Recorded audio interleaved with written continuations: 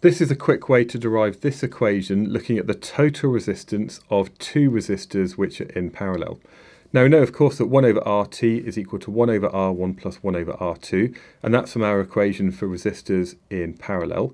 Now if we multiply everything here by RT, we can say that 1 is equal to RT over R1 plus RT over R2. We're then going to multiply through by R1 to get this. R1 equals RT plus RT R1 over R2, and then we're going to multiply through by RT to say that R1 R2 equals RT R2 plus RT R1.